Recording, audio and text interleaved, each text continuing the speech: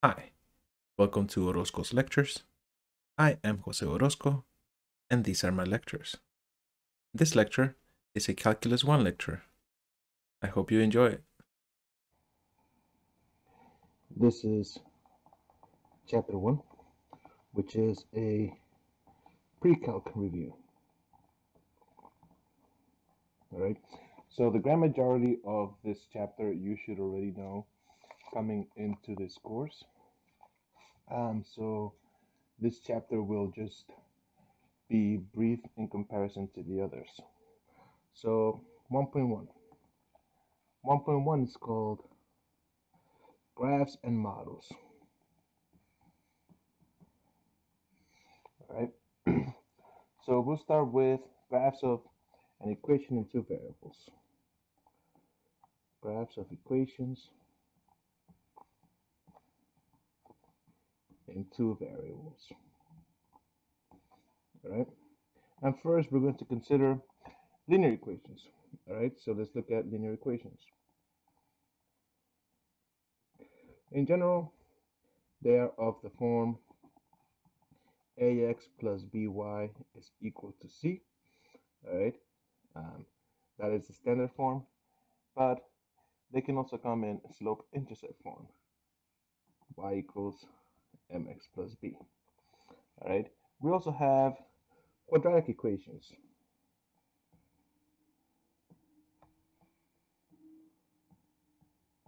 And they are of the form y is equal to ax squared plus bx plus c, or you can write them as y is equal to a times x minus h squared plus k.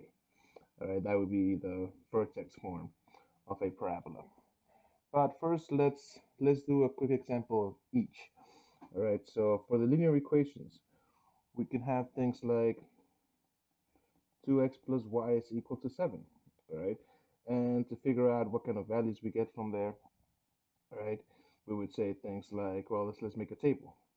Right, we can make an xy table and come up with different values for x to figure out what the values for y would be. All right, so if I plug in, for example, 0 for x, I end up with y is equal to 7. If I plug in 1, I end up with y is equal to 5. If I plug in 2, I end up with y is equal to 3. Similarly, if I plug in negative 1, I end up with y is equal to 9. If I plug in negative 2, I end up with y is equal to 11, so on and so forth. All right, now how would this look? If you think about the x and y plane, right, where the x is the horizontal plane, the x is the horizontal axis, and the y is the vertical axis, and we were to plot all these points, negative 2, 11, negative 1, 9, 0, 7, so on and so forth, 1, 5, 2, 3, right? So in here, we will just connect all of these dots like so and say that is the graph of our equation, right? And in general, the blue part, well, that line in blue, that is the actual graph, all right? The x and y axis are just the coordinate planes. The graph is the actual drawing that our equation would make. Similarly, for a quadratic equation, we could have something like y is equal to x squared minus 3, right? And in there, we could also create an xy table for different values. And I'll plug in the same things, negative 2, negative 1, 0, 1, and 2. If I start with 0, plug in 0 minus 3, that's negative 3. Plug in 1, I end up with negative 2. Plug in 2, I end up with 1. Similarly, when I plug in negative 1, I end up with similar values as before, right? And in here, if again we look at our xy plane, well, what does this do? 0, negative 3, 1, negative 2, 2, 1, so on and so forth, right? And then we would just connect these dots, and there is our quadratic equation, um, our quadratic function. So in here, this is a parabola, right? parabolas can be facing upwards or downwards. That very much depends on our leading coefficient. Now, some other stuff that we should recall. Intercepts. There's two kinds of intercepts. There's the x-intercept, and then there's the y-intercept. The x-intercept is when x is equal to 0. And in general, this would give us a form of, well, I messed that up. The x-intercept is when y is equal to 0. There we go. When y is equal to 0, and in general, these are the form of a comma 0. The y-intercept is when x is equal to 0. In general, this would be the form of 0 comma b. All right. Now, what does this look like on the graph? Well, let's look at an xy plane, right?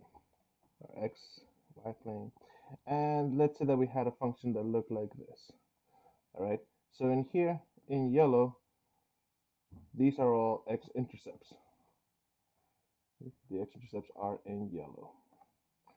And in red, we've got our y-intercept. I will make a note here. All right. In general, so here's our note. A function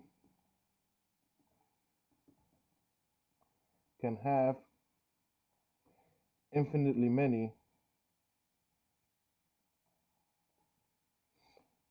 x-intercepts, but no more than one y-intercept. All right. So a function can have infinitely many x-intercepts, but at maximum, it would have one y-intercept. So now, we'll talk more about functions later on. In the meantime, right now what we're doing is focusing on just general aspects of a graph. So let's talk about symmetry of a graph. So symmetry of a graph.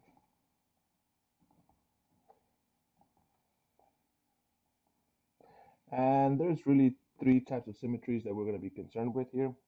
There's symmetry about the y-axis. So this is y-axis symmetry. Symmetry about the x-axis. And symmetry about the origin. Right? So in here, let's say in the y-axis symmetry, let's say that we have this drawing. Right? So if we had that drawing, symmetry about the y-axis would mean that we would also have this. Right? For the x-axis symmetry, let's say that we again had the same drawing.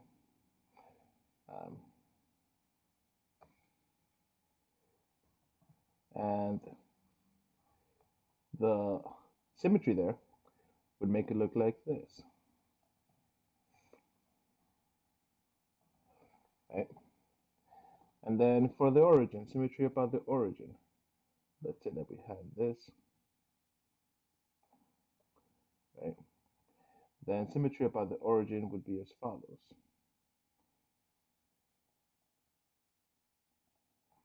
Right? So those are the three types of symmetries. All right. Now there are some of these that do come up a lot. For example, y-axis symmetry. We have things like y equals x squared. Right? Y equals x squared is symmetric about the y-axis. All right. Perhaps a little bit different color. So that's y equals x squared. We can have things like x equals y squared. All right, and x equals y squared would be symmetric about the x-axis. This would not be a function, however. All right. In general, things that have symmetry about the x-axis are not usually functions. So symmetry about the origin, we could talk about something like y equals x cubed. All right. Symmetry about the origin is also called rotational symmetry. All right. Um, there are also some trig functions that have these kinds of symmetries. For example, y equals cosine of x. That is symmetric about the y-axis, and it looks as follows. So, repeating forever and ever, right?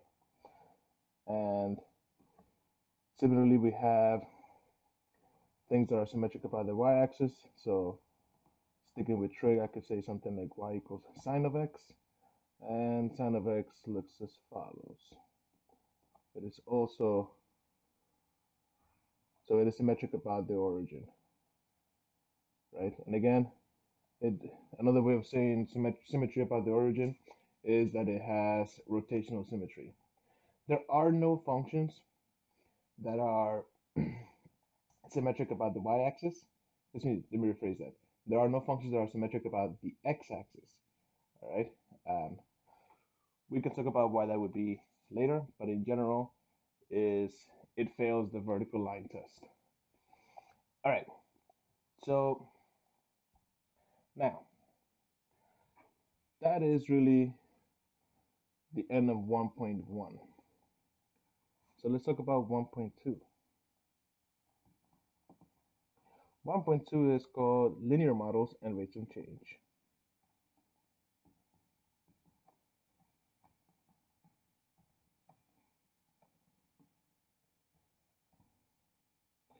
All right. So here we go. First, let's talk about the slope of a line. In general, the slope of a line, we write it with the symbol m. And you may not recall that it is given by the change in y over the change in x. All right. That's delta y over delta x. In general, we like to think of this as y sub 2 minus y sub 1 over x sub 2 minus x sub 1. All right. Think of this as rise over run, where the rise is the vertical change and the run is a horizontal change. All right. In here, in this fraction, we have to make sure that x sub 2 is not equal to x sub 1. Why would that be? Well, think about it. If they were the same, then we would have a fraction over 0, and that would make it undefined. We will discuss that scenario in a second. Now let's look at what slopes look like overall on a graph. So let me draw a couple of xy planes here. Let's move that a little to the right. So we're going to look at 4 different scenarios for lines. All right. We could have something that looks like that, or like that, or like so, or like that. All right. So now in here, in this first scenario, we have our slope being positive. Our slope is greater than 0. Notice that from left to right, it looks like the line is going up. All right, so if from left to right, the line is going up, it has a positive slope. Similarly, if from left to right, it's going down, it's got a negative slope. All right. If we have a horizontal line, all right, in the scenario we have horizontal lines, the slope is 0. And in the scenario where we have a vertical line, the slope is undefined. And again, think about it. If we have any given 2 points on here, they would have the same x value. So having the same x value would mean that in our formula, up here, the x sub 2 minus x sub 1, that would be 0. So we would have a fraction over 0, which again would make the fraction undefined, which is why we would say that the slope is undefined. Now, let's talk about, since we're talking about lines and slopes, let's talk about the equation of a line, all right? And first, we're going to talk about the point slope form.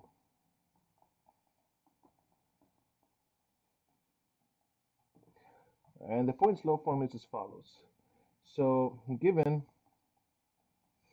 the point x of 1 comma y sub 1 and slope m, all right, we have this formula: y minus y sub 1 is equal to m times x minus x sub 1. That is the point slope formula of a linear equation.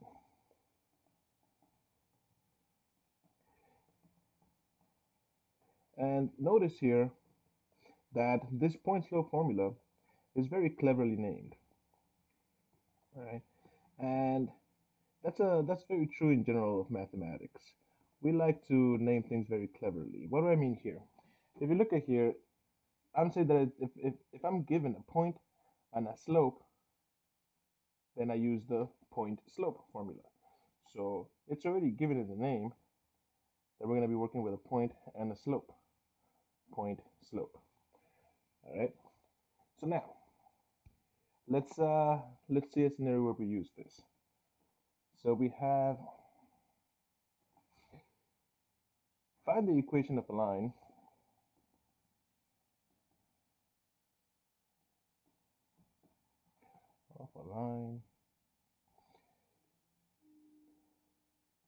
with slope 1/3 passing through the point -3 comma 4. All right. So let's see what happens there. So in general, so we're looking for the equation of a line, right? So I'm gonna see what's given to me. It's given a slope and a point and a slope. So there we go, point slope formula.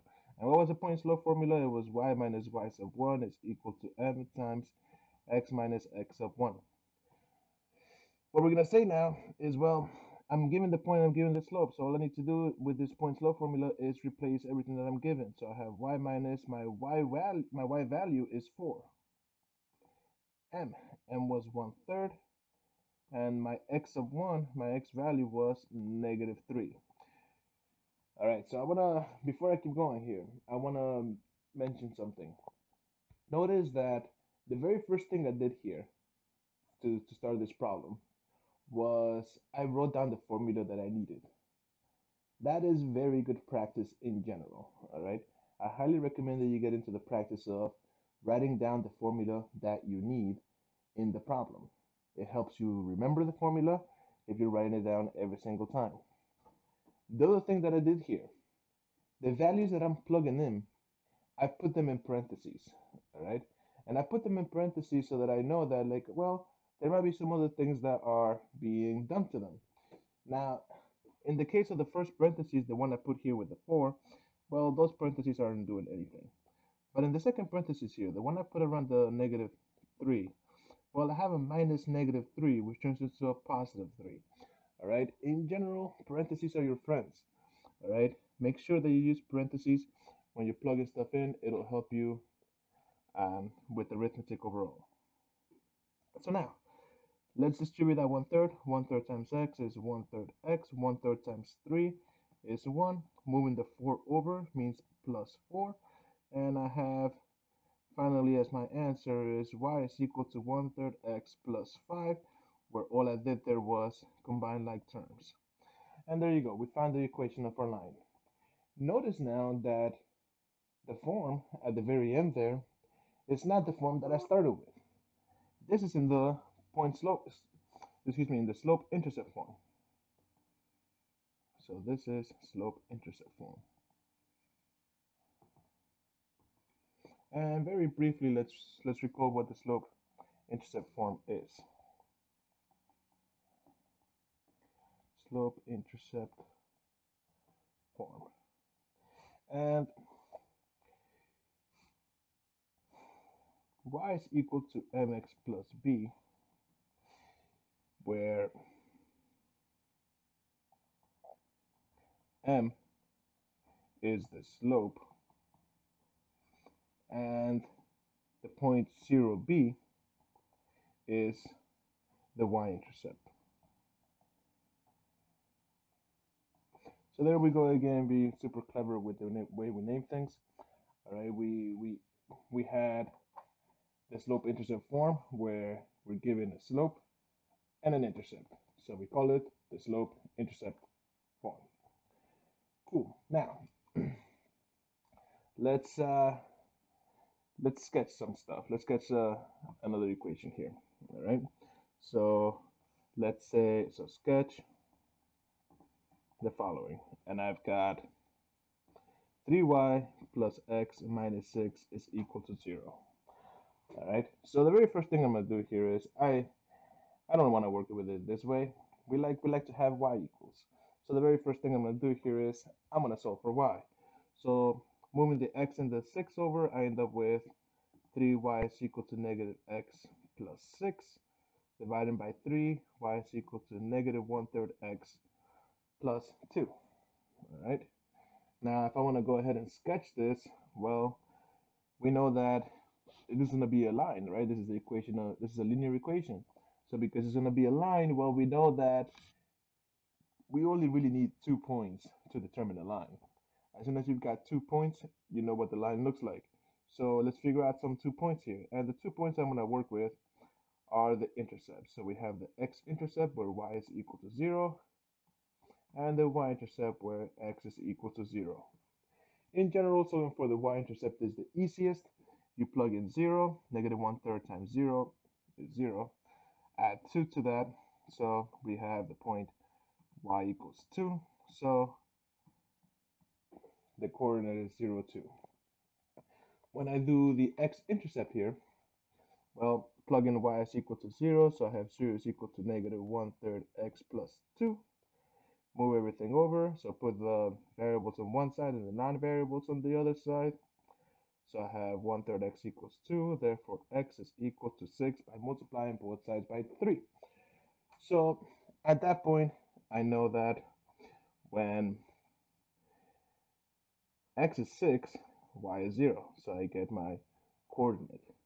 And now if I'm going to go ahead and sketch this, right, well, what do we have? We have the point 6, 0. Let's say that's all the way out here. And the point 0, 2. Let's say that's there. And those are just 2 points. So now I can determine a line. And that was close enough. Let's shift that down. There we go. Now it looks like I didn't mess up. Love it. Now,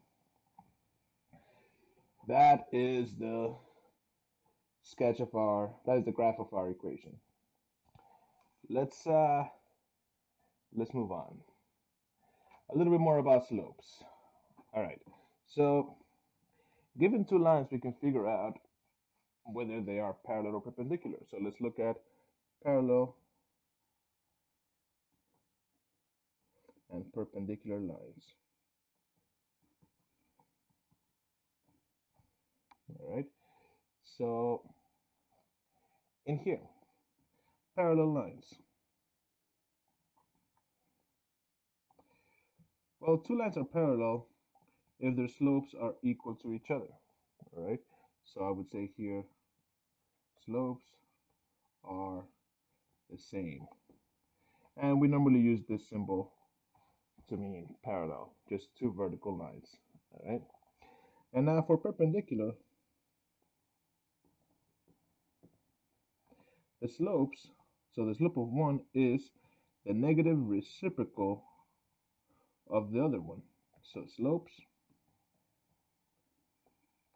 are negative reciprocals of each other. And we use this symbol. It looks like an upside down capital T. All right. Really what that's showing is two right angles. But anyway, so that is parallel perpendicular. Just the general idea between parallel perpendicular lines. So we really need to look at is the slopes. Now, let's use some of that. So given that y is equal to negative 2/5 x plus 3, find the following. And I believe I'm at example C, probably, maybe, I don't know. So Let's find the equation of a line parallel.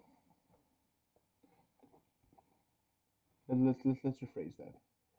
The equation of a parallel line um, with y-intercept 0, 7. All right. So we're looking for a parallel line. All right. So in here, that tells us all we really need to know in terms of how to start this. Because it has to be a parallel line to the given equation, we already know the slope. The slope is negative 2/5. We're given the y-intercept here. The y-intercept here tells us that b is equal to 7.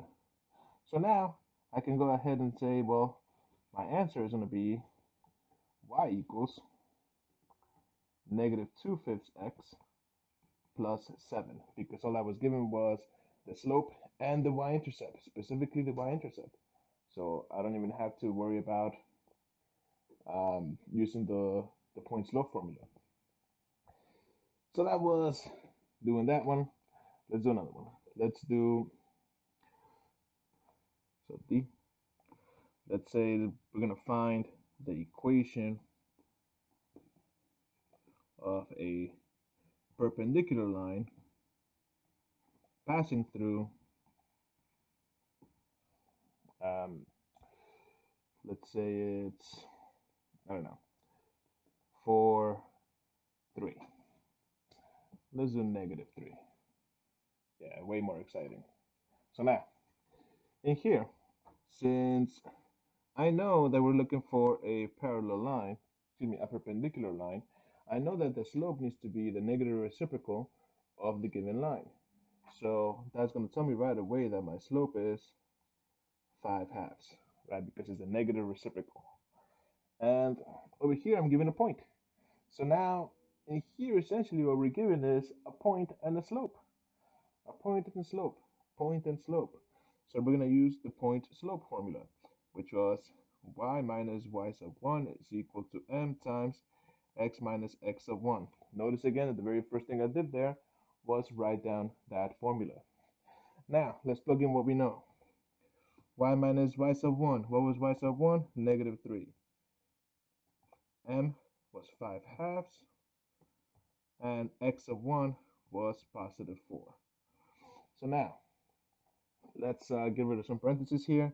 This is really saying y plus 3 is equal to, if I distribute the 5/2, I have 5/2 x minus 10, right? The 2 and the 4 reduce, becomes just a 2, and 5 times negative 2 is negative 10. So finally move the 3 over. That tells me now that y is equal to 5/2 x minus 13. There we go. Now we're done. We put it into slope-intercept form, and we're finished. So that is the end of 1.2. 1.3. 1.3 is functions and their graphs.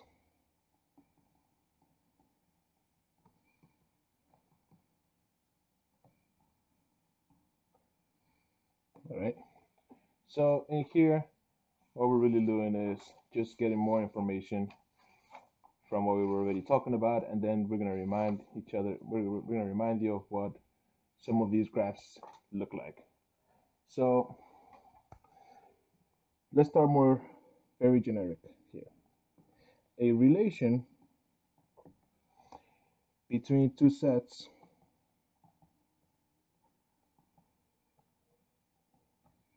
x and y. All right, so I have sets x and y. So a relation is a set of ordered pairs in the form x comma y, where x is an element of the set x and y is an element of the set y. All right, and here again, so this symbol means is an element of.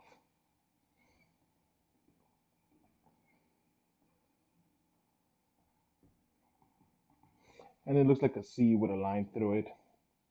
I don't know. But anyway, so that's in general what a relation is. Now, we don't really use relations. We like to talk about functions. So let's talk about functions. So let's have a definition here. A real valued function f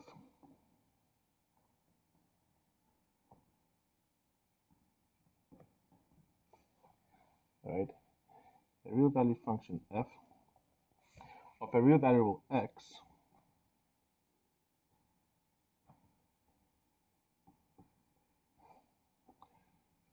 from set x to y is a relation that assigns to each number lowercase x in set x exactly one number y in set y. Alright, that should have been a capital Y. That's fine. The domain of f is the set x. The number y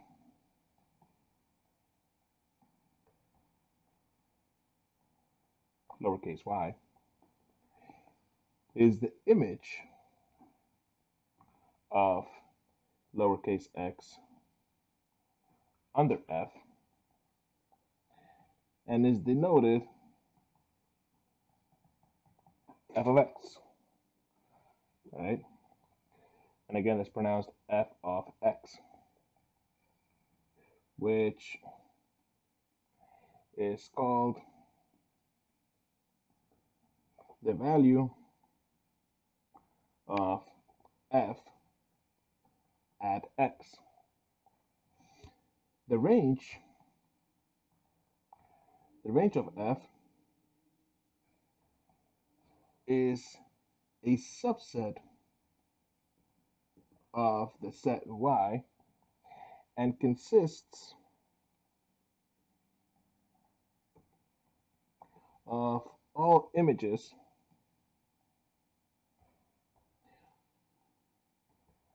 of numbers in x, in capital X, and set x. All right, so I'll read that real quick again and give a quick visual. A real valued function f of a real variable x from set x to set y is a relation that assigns to each number x in set x exactly one number y in set y. The domain of f is the set x. The number y, the lowercase y, is the image of x under f and is denoted f of x, which is called the value of f at x. All right. The range of f is a subset of y and consists of all images of numbers in x. I just mentioned here also that x is called the independent variable,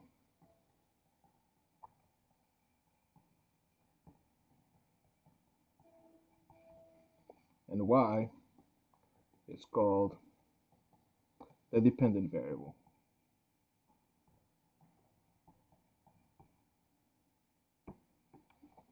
All right. Now, just a quick idea of what this actually is. Let's say that I have some set x and some set y. All right. So in here, what we're saying is this set x has a whole bunch of elements, right? Some little element x sub 1, some x sub 2, so on and so forth, right? A bunch of them.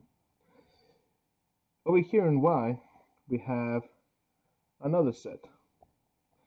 We might have something like y sub 1, y sub 2, right? And a whole bunch of other things. But for now, let's just stick to these ideas. I'll also put over here a y sub 3 to make a point. Let's say that we're going to be going from x to y via the function f. So let's say that x of 1 goes to y sub 1. So in there, that would make that the image of x sub 1. Now we'll do this in a different color. There we go. And x sub 2, let's say that that goes to y sub 2. All right. In here, if x sub 1 and x sub 2 are everything that exists in set x, in other words, in the domain, then the range is what I circled here in yellow. All right, just y sub 1 and y sub 2. Y sub 3, even though it is in set y, it's not being hit by any set in x, therefore it's not part of the range. All right, because again, the range is just a subset of y that consists of all the images of numbers in x. So pretty much anything that's hit from x. Excuse me, and that's okay. It's okay to have things in the set that we're going to not be hit by anything in the set that we're coming from. What wouldn't be okay is if we have, well, maybe I'll give an example of what wouldn't be okay. All right. And you know what? I'll modify this example a little bit. This would also still be okay. Let's say that this x sub 3 also went to y sub 2. That's still okay for functions. We're allowed to have multiple inputs go to the same output. So this right here is a function. The next thing I'm going to draw here is not going to be a function. So again, I'll start with these values, x sub 1, x sub 2, x sub 3, and they'll be going to y sub 1, y sub 2, y sub 3. So in here, this would not be a function. Let's say that I have x sub 1 going to y sub 2 as well as y sub 1, x sub 2 being going to y sub 1 and x sub 3 going to y sub 3. In there, this is not a function. And the reason this is not a function is this part right here. Actually, no, that part's fine. I meant to circle this part. This part over here. There we go. We've got one element going to multiple elements. All right, we got one element in our domain having multiple images. You cannot have that. All right, that's what fails. That's what makes this not a function. The fact that we have one element going to multiple elements. It's okay that multiple elements go to the same element, so the fact that x sub 1 and x sub 2 are both going to y sub 1, no issue there. The issue again is that x sub 1 is going to two elements. All right? So now, evaluating a function. So let's look at this.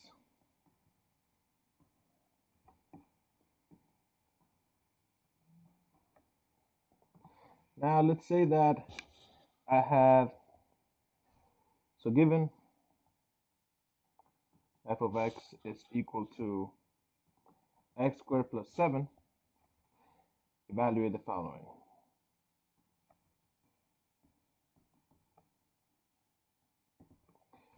And let's say that I said something like f of 2, right? And f of 2 means, well, we plug in 2 for x. So I have 2 squared plus 7. 2 squared is 4. 4 plus 7 is 11. Nice. Let's say that I had something like negative 5. F of negative 5. Well, what does that mean? That means plug in negative 5, square it, and add 7. Negative 5 quantity squared is 25 plus 7 is 32. All right, cool. But now let's say that I had something like f of 3a. Well, what do we do there? Well, let's think about this. Let's think about this. And I'm going to do some side work over here so that we can think out loud or handwritten thought. I don't know. Anyway, so we can write our thoughts. So if I have something like f of star, we would say, well, what does this really mean? This means star squared plus 7. If I had something like f of happy face, That would say happy face squared plus 7. If I had something like f of broccoli, all right? So we would have broccoli squared plus 7, all right? Now what's my point here? My point here is that whatever I had in the parentheses here, replace the x, right? Anything that was in the parentheses, replace the x. Just like what we did over here. This 2, replace that x. This negative 5, replace that x. So we're going to do the same exact thing. This 3a is going to replace the x, so we get 9a squared plus 7. All right, because again, whatever's inside the parentheses replaces the x. Similarly, we can say something like, that's supposed to be d, not b. There we go. F of b minus 1. Well, that would say b minus 1 squared plus 7. And if we expand this, this would give us b squared minus 2b plus 1 plus 7, which should be b squared minus 2b plus 8. All right? And now let's say that we had something like, that was e, f of x plus h minus f of x over h. All right? Now here, this is called the difference quotient. Right? Maybe I'll make a note here on the side. This is the difference quotient. Difference quotient. All right. So what does this do? Well, I have f of x plus h minus f of x. Well, f of x plus h, what is that? Well, it's just saying plug in x plus h wherever I have an x. So I'm going to have x plus h squared plus 7 minus, and then I have f of x. That's just x squared plus 7, all of this over h.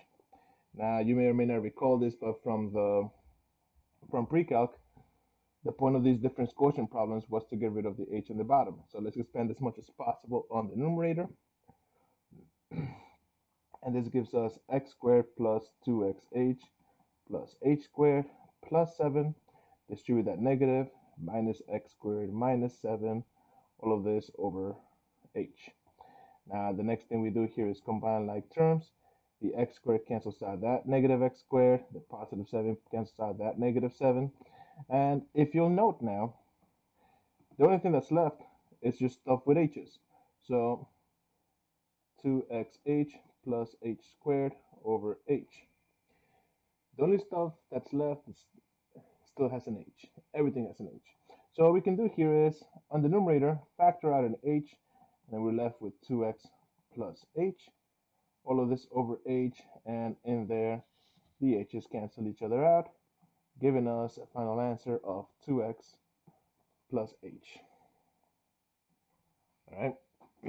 So that is something with the difference quotient. And again, the real idea behind the difference quotient problems is to get rid of the h on the bottom. Anyway, so that was E. Let's talk about finding domains.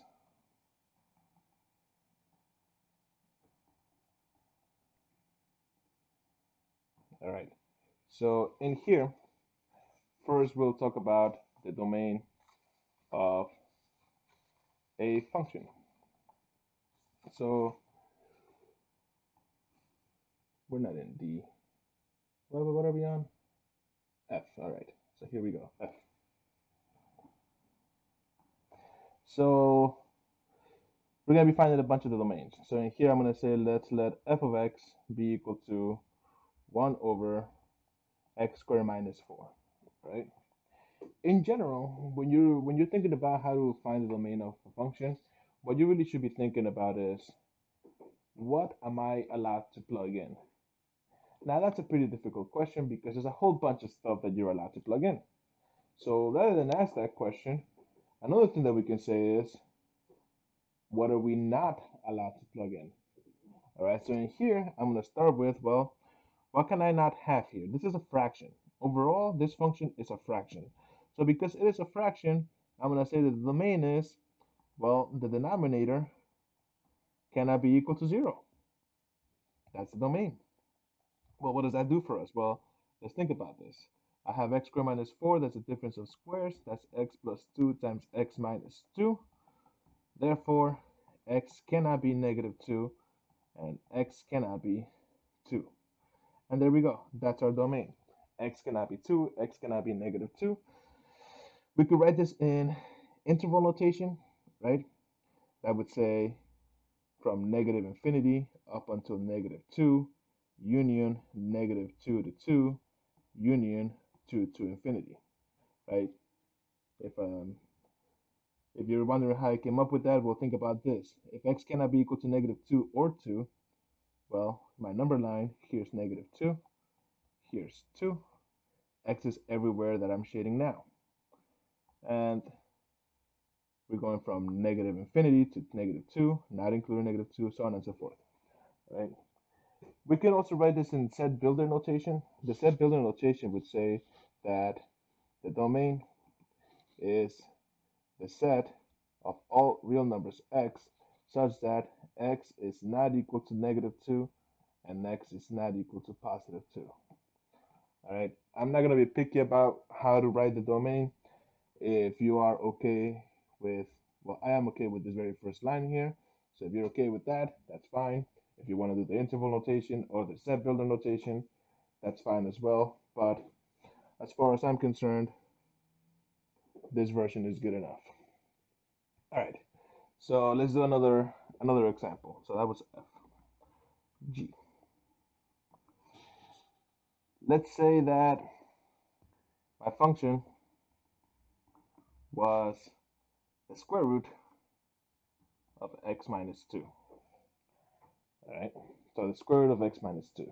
So now in here, I'm going to say, well, again, we're looking for the domain. So what does that really mean? That means think about all the possible numbers that you're allowed to plug in. And it turns out there's a lot of numbers that we're allowed to plug in. So again, we're going to think about, well, what am I not allowed to plug in? And in general, the overall thing here is it's a square root function. All right, so the idea here is that, well, with square roots, well, the inside must be at least 0. It must be greater than or equal to 0. Right, so in here we're going to say, well, how do we do this? Well, we're going to say add the 2, done. So the domain is x has to be greater than or equal to 2. If you think about the number line, that's saying, well, here's 2. We're allowed to include 2, and we're including everything that's bigger than it. In interval notation, this would be starting at 2, including 2, going all the way up to infinity. In set builder notation, this would be the domain is the set of all real numbers x such that x is greater than or equal to 2. All right, we'll do one more. So that was G. H. And here, let's say that f of x is equal to 1 over the square root of, let's do 3x squared minus, that's a good number, 15. All right. Let's do a 17. There we go. Now we're working. Good. So now, in here, well, what do I notice? I see that we've got a fraction, but we've also got a square root. So my domain is going to be, well, we've got a fraction, the denominator cannot be equal to 0. We've got a square root. That tells me that the inside, 3x squared minus 17, must be at least 0. Right? So it cannot be 0, and it must be at least 0, greater than or equal to 0. Cannot be 0, and it's greater than or equal to 0. Okay, so I mean, this first one over here on the left, if I square both sides, I still get 3x squared minus 17 is not equal to 0. So combining these two statements, what I really have here is that 3x squared, maybe I'll do them separately, or I'll do it differently. In here, so combining these two, we end up with 3x squared minus 17 must be strictly greater than 0. And the way that we're going to work this out is, well, this is a nonlinear inequality. So the way that we work with nonlinear inequalities, first we figure out what happens in the case where it is equal to 0, all right? And then what we're going to say is, well, that gives us 3x squared is equal to 17, x squared is equal to 17 over 3, which gives me that x must be equal to plus or minus the square root of 17 over 3. All right. Now, as far as do we care about what that is or not? Not really. We don't really care about the specific value of it. All right. We can always, if we really wanted to figure it out, we could plug it into the calculator. All right. I mean, 17 thirds, that's almost 5 and change. So the square root of that, 2 and change, less than 3, doesn't really matter. What matters here is what do we do with that information? So we have our number line. Here is negative radical 17 thirds, and here is positive radical 17 thirds. All right, both of them are inside the square root. All right, now we know from the very beginning that we weren't allowed to equal 0. So we're not allowed to equal these values, so we're not allowed to include them, so I put open circles around them. And now what I need to do is I need to test values around these, so into my inequality to figure out where the inequality is true. In general, the easiest values to test are 0, 1, and -1 in that order, where 0 is the easiest. So in here I can test 0. Now 1 and -1, I can't really use those, so I'm going to use 3 and -3 and figure out what happens. So let's see. When I plug in 0, 0 squared is 0 times 3 is 0 minus 17 is -17. Is -17 greater than or equal to 0? No. So false. Plug in -3. -3 squared, that's 9 times 3 is 27 minus 17 is 10. Is that greater than 0? Yes. Similarly, plug in 3. 3 squared, 9 times 3, 27, blah, blah, blah. Same exact values, so we get true there. So we shade the parts where it was true. And now we can confidently say that our domain is from negative infinity to negative radical 17 thirds union radical 17 thirds to infinity. All right. And if you really wanted to rationalize this, I mean, this is radical 3 times 17, so that's 51. So we have radical 51 over 3. Um, but anyway, so that's finding the domain of some simple functions. All right. Now let's look at some things that might or might not be a function. All right. So let's talk about the vertical line test, which I alluded to earlier, but let's actually work with it. So the graph of an equation, the graph of a function, sorry. Graphs of functions. And in here, first we're going to start with defining the vertical line test.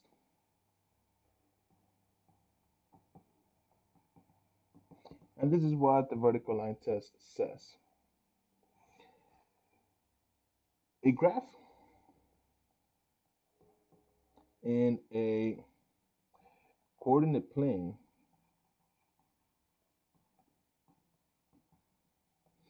is the graph of a function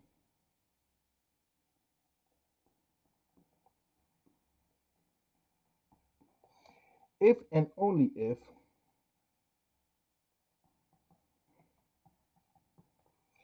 no vertical line intersects the graph at more than one point.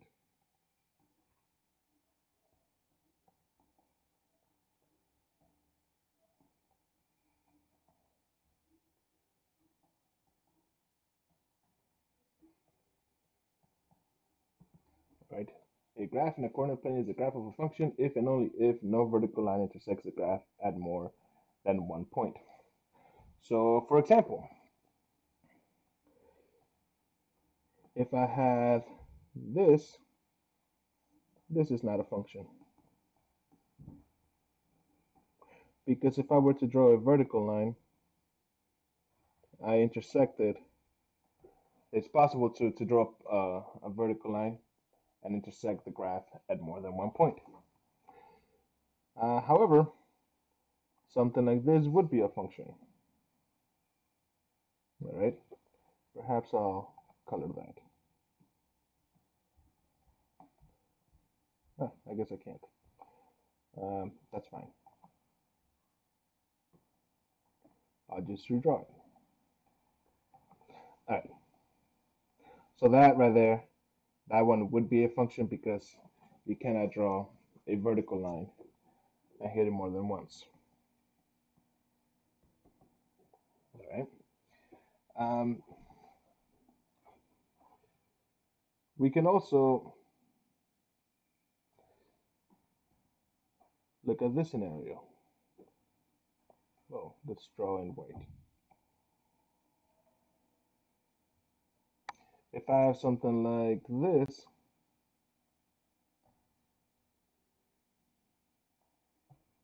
this is also a function.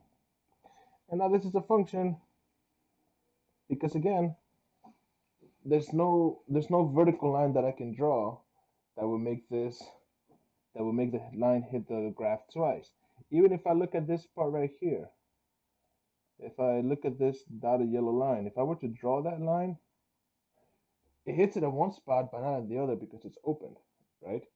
So we have to be careful about scenarios like that. If this had been closed, then this would not be a function. But because it isn't, it is definitely a function. All right. So now, let's talk about some functions that you should know from the top of your head what they generally look like. All right. So graphs you should recognize.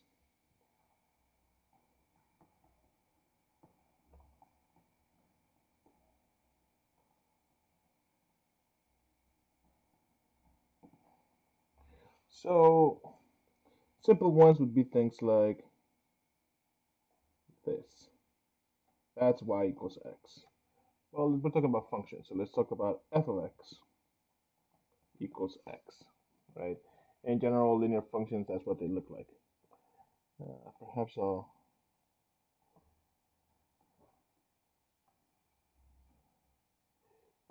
let's change that color. Where is it? There we go.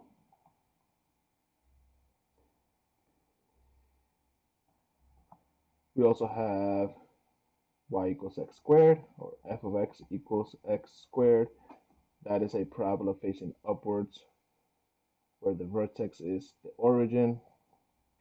We've got things like f of x equals x cubed, where it looks as follows, right? Um, we've got things like the square root of x,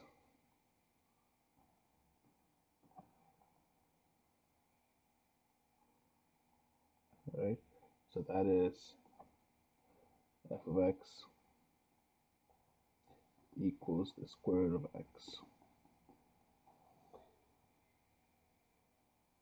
Some other ones.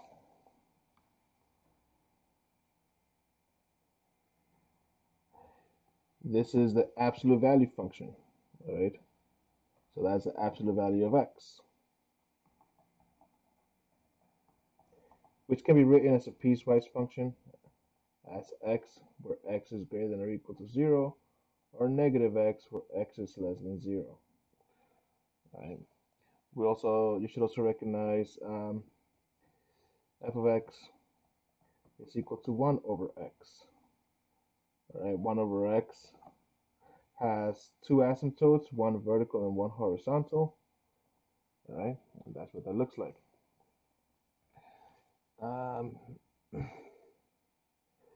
You should recognize f of x is equal to 1 over x squared, where it looks kind of similar to the one that we just did. But it's more like a volcano. All right, it still has the two asymptotes, a vertical one and a horizontal one, but now it's facing differently. A couple of other ones. You should also know what f of x equals sine of x looks like, which we already spoke about.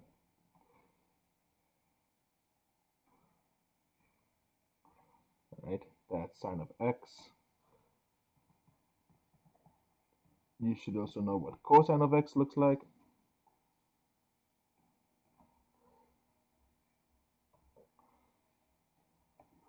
Essentially that, right? Now those are all functions that you should know on top of your head. So now, let's look at some transformations. All right. So transformations.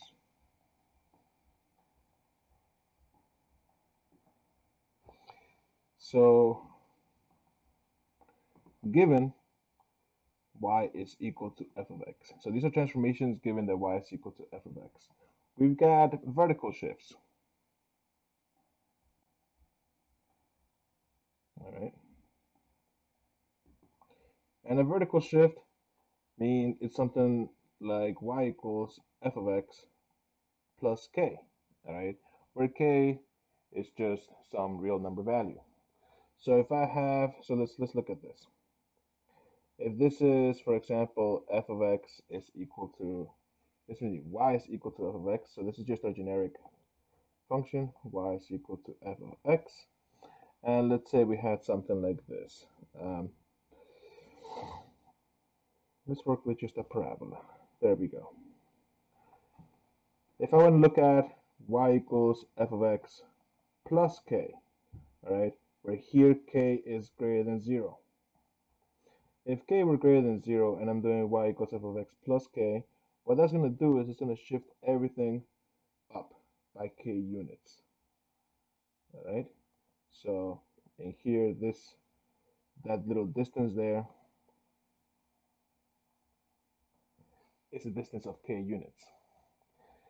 Similarly, if I looked at y equals f of x plus k, where k is less than 0, so essentially what we're doing there is f of x minus k, all right? But I'm going to write it as plus k with k is less than 0. That would be a shift downwards. So it would be something like this, all right? And in there, this distance here is k, all right? So everything shifted down by k units. So that's the vertical shifts. The horizontal shifts. So the horizontal shift is when we have things like f of x minus h, right? Right, so in here, this is going to be a shift, a horizontal shift by h units. So let's look at a similar scenario again. So we're going to look at y equals just f of x. And again, I will start with my parabola. If I have y equals f of x minus h, where h is greater than 0, all right? So this is going to be a shift to the right, all right?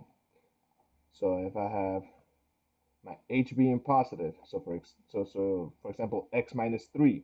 H is 3, 3 is positive, all right? So the opposite sign there. So everything here would move over by h units to the right. Similarly, I can say y equals f of x minus h, where h is less than 0. So essentially, because h is less than 0, it would be something like negative 3. So I could have something like x minus negative 3, so x plus 3. So I will be shifting to the left by 3 units, right? And in there, that shift is also h units, all right?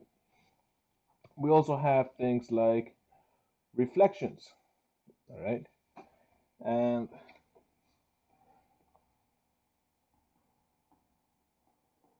really so let's say that this was my function. Well, let me draw it. So there's two types of reflections, a vertical reflection and a horizontal one. But let me just draw a line here. Oh, let's make this super visible as to what it's doing. All right, so let's say that's my function, right?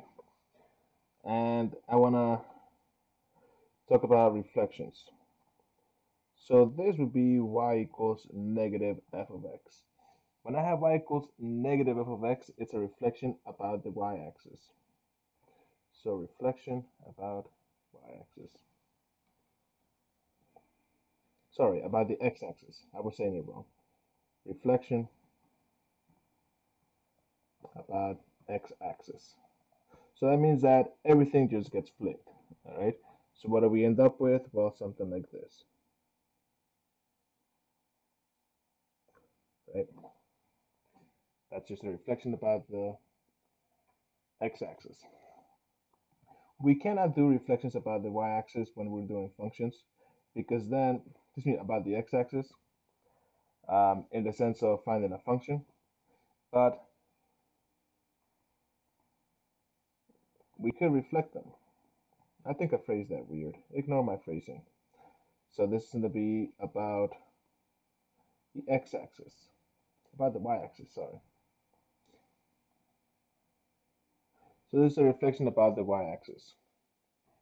I think what I meant to say earlier was we cannot have symmetry about the x-axis. But anyway, back to this y-axis stuff, reflection. So if I were to reflect the original function about the y-axis, it would be something like this, right? That would be my reflection about the y-axis. Let's make that curve more pronounced. There we go. That looks way more curvy. Cool. So now, that will be reflection about the x-axis and the y-axis. We can also reflect about the origin, all right? And this is what it would look like. Reflection about the origin, just like when we were talking about symmetry, is just really rotational reflection. So here this would be y equals negative f of negative x. And what that would look like is the following. Oh, look at that, I messed up. Did I? No, I didn't. I'm good. Look at that. I thought I messed up, but I didn't. Good job, me. So in here, when we're doing reflection about the origin, what we're going to do is we're going to have a rotational symmetry. So we have something like this. All right. And there we go. There you have it. Notice that the rotation about the origin is essentially rotating, it's the reflection about the origin, or rotation about the origin is the same thing as reflecting about the x and y axis. So this is about origin. All right. So that's just some transformations in general and how to find them, or how to apply them. Um, Real quick, I want to talk about, well, let's talk about the leading coefficient test because that is a super helpful one. All right. So the leading coefficient test. I think that's how you spell coefficient. It looks correct. I don't know. So given a polynomial, given f of x is a polynomial function, so something like a sub n x to the n plus a sub n minus 1 x to the n minus 1 all the way down to a sub 2x squared, a sub 1x, and a naught. All right, so in there, a sub n is the leading coefficient.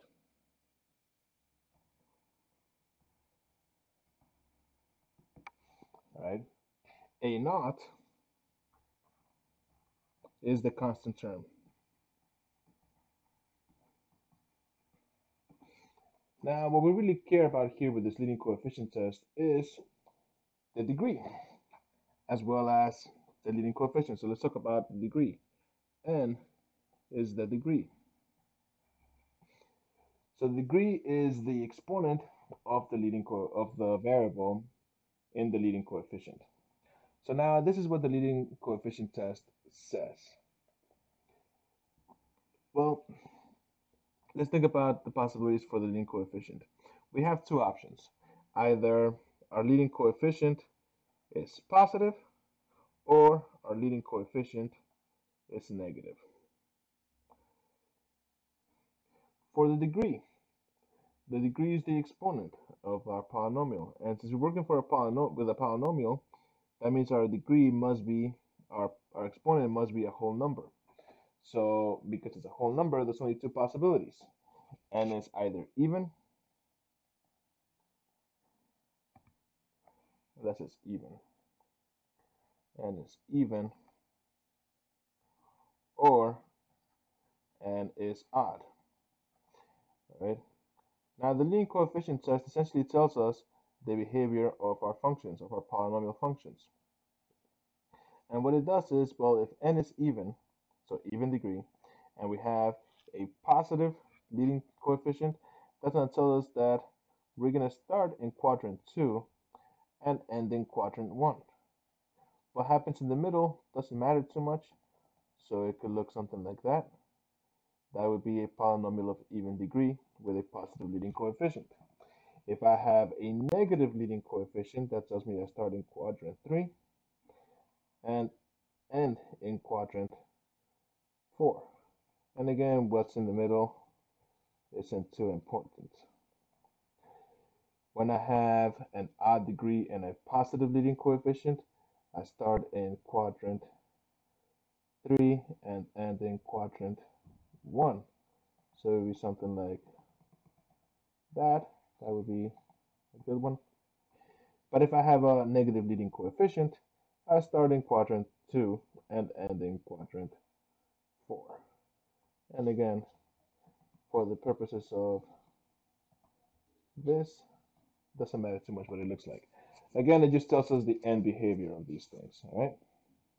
What's going on as you go to negative infinity and positive infinity on the x values. All right, that was the leading coefficient test. Next thing I want to talk about here is composite functions. All right, so composite functions.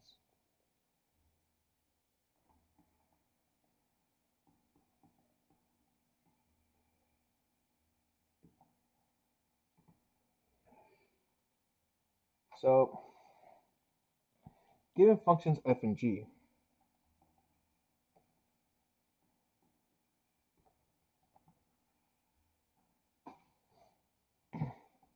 the notation f composed with g of x is the same thing as saying f of g of x. All right, so that notation, f composed with g of x, that is the composite of f with g. All right, the domain of f composed with g is the set of all x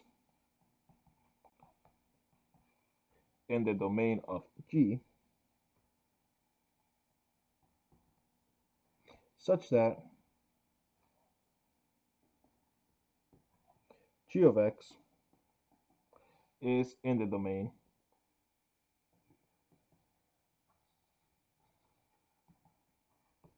of f.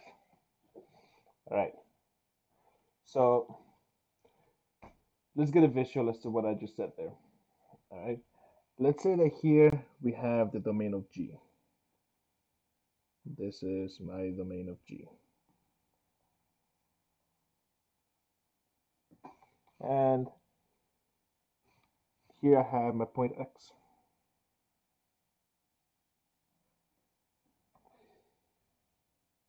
What we're going to do here is we're going to go to some other set all the way out here. But before we do that, we're going to stop at this other set. This other set down here in the middle, that's the domain of F. All right. And here is where G of X exists. All the way over here in this set, all the way out here to the right, that's going to be F composed with G of X. All right. So in there, that's essentially what we get. And we have that we're going to go from the domain of G into the domain of F. That's going to be via the function G. And then we're going to go from there to F of G of X via the function F. Overall, what's really happening here is we're going from one set to the other over there via the function F composed with G. All right. So that's in general what's going on with those. So let's talk about how to apply this. So let's say there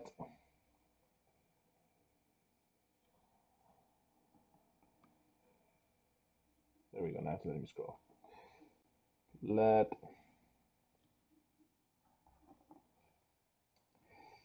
f of x be equal to 2x minus 3, and then g of x be equal to cosine of x. All right. So first we're going to find, I think we're at g. Find f composed with g of x. Well, f composed with g of x really says f of g of x. And what does that really tell me? That tells me that plug in g of x wherever I see x in f. So I have 2 times g of x minus 3. But I know what g of x is. G of x is cosine of x. So I have 2 times cosine of x minus 3. Cool. Now let's do g composed with f of x. If I have g composed with f of x, what that's really saying is g of f of x, which really means plugging f into g. So I have cosine of f of x, right? All I'm doing there is plugging in f into g. But what's f? F was 2x minus 3, so I have cosine of 2x minus 3. Done. If I have f composed with f of x, well, that's saying f of x, which really say 2 times f of x minus 3, which would really be 2 times 2x minus 3 minus 3, which would then be 4x minus 6 minus 3, so 4x minus 9. All right, that would be f composed with f. Now, let me change the color for a lot of that. That's blue. Now, I want to make one last example here. So, example J. just to be clear about something. So in here, I compose f with g and g of f and g with f. So actually, I didn't want to make another example. What I want to do is I want to make a note. There we go. So in here, note f composed with g is not g composed with f.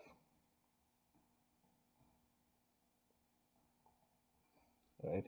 In general, f composed with g is not g composed with f. Very rarely is that true in terms of functions overall. There are very important scenarios where it is true, and that's in the case of inverse functions, but we'll talk about that later. Um, so now, I'm not going to go over. The next thing I want to say here is test for even and odd functions. So test for even and odd functions. Remember, even functions were symmetric about the y-axis, and odd functions were symmetric about the origin. So the test for even functions is if I plug in negative x, I'm supposed to get just f of x. The test for odd functions is if I plug in negative x, I'm supposed to end up with negative f of x, right? So that's essentially what the test is. That's the definition and the test. An even function is an even function is one where f of negative x equals f of x, and an odd function is one where f of negative x equals negative f of x. All right. So let's determine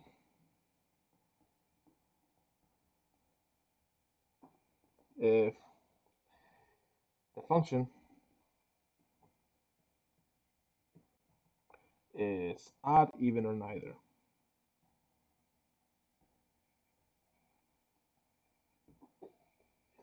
All right. So example J. F of x is equal to x cubed minus x. All right. So we're going to determine if it's odd, even, or neither. And let's look at the definitions. Notice that in both definitions, they start out with the same thing, f of negative x. What's really different is what's on the other side. So that's really telling us, well, plug in negative x, see what you get. So let's see what happens. So I have f of negative x. That's going to be negative x cubed minus negative x. Getting rid of parentheses here, well, the negative x to the third power, a negative to an odd power is still negative. So I have x cubed minus negative means plus. The next thing I'm going to do here is I'm going to factor out a negative sign, giving me the negative of x cubed minus x. Look at that. In parentheses, that's my function. So I get negative f of x.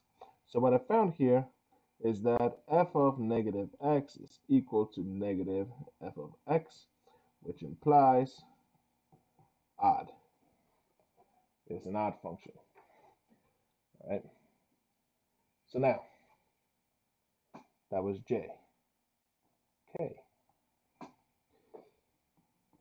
Let's say that I had something like f of x is equal to x to the fifth plus x squared, right? And again, I'm going to start the same exact way. I'm going to say, well, f of negative x would be negative x to the fifth plus negative x quantity squared. If I get rid of parentheses, I end up with negative x to the fifth plus x squared. And from there, if I factor out a negative sign, I would end up with the negative of x to the fifth minus x squared. Look at that. That's nothing, right? That thing in parentheses there, that's not what I had up here. So this is not, so it's definitely not odd. Excuse me. It's definitely not even. It's not what I had there. It's not what the negative of it. So this is neither even nor odd.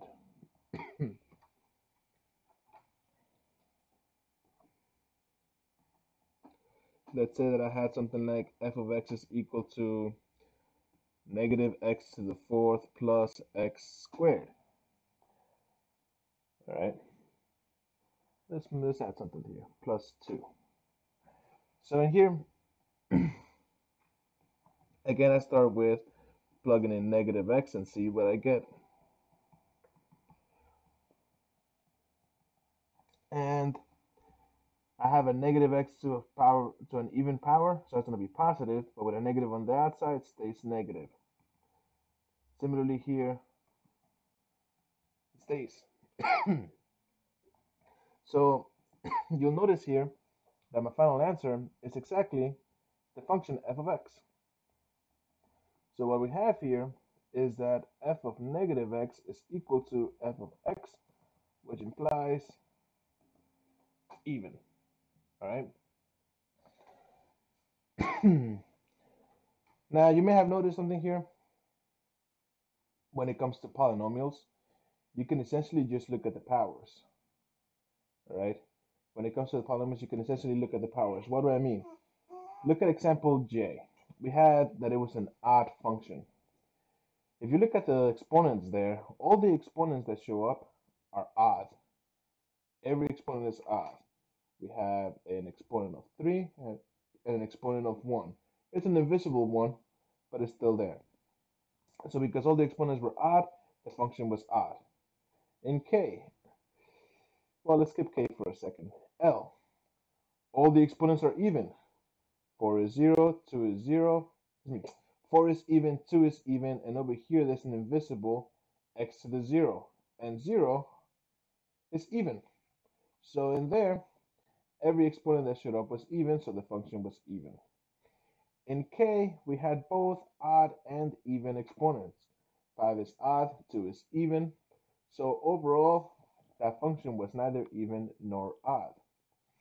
That trick that I just explained only works for polynomials. It doesn't work with any other kind of function. All right, so if I had a rational function, or a trigonometric, or logarithmic, or exponential, that trick would not work. All right, um, or maybe a radical function either. So for example, let's look at one. That's L. So let's say that I had f of x is equal to x cubed times the square root of x squared plus 1. All right, and that's an x cubed. Let's make that x cubed more visible as an x cubed. There we go. X cubed times the square root of x squared plus 1. And we're going to apply the same exact idea to check if it's even or odd. Plug in negative x. So I have negative x cubed times the square root of negative x squared plus 1. A negative to an odd power is negative. X cubed is x cubed. A negative to an even power is positive, and then I end up with x squared plus 1. Notice here that there's the same thing as saying the negative of x cubed times the square root of x squared plus 1. And that, as written, that is the original function. So I have the negative of f of x. And what you note there is that f of negative x is negative f of x, which implies this is an odd function. All right. Now, let's look at this. In here I had both odd and even exponents showing up, but this was not a polynomial function. All right. With non-polynomial functions, you cannot just look at the exponent. All right, that is the end of 1.3. Wasn't that fun? If you think I made a mistake somewhere, you're probably right. Tell me all about it in the comments. If you feel you learned something from me in this video, hit the like button, hit the subscribe button, but more importantly, share it. Share this video with your classmates. And remember, you don't have to like math in order to be good at it. But you do have to be good at it. I am Jose Orozco. Goodbye.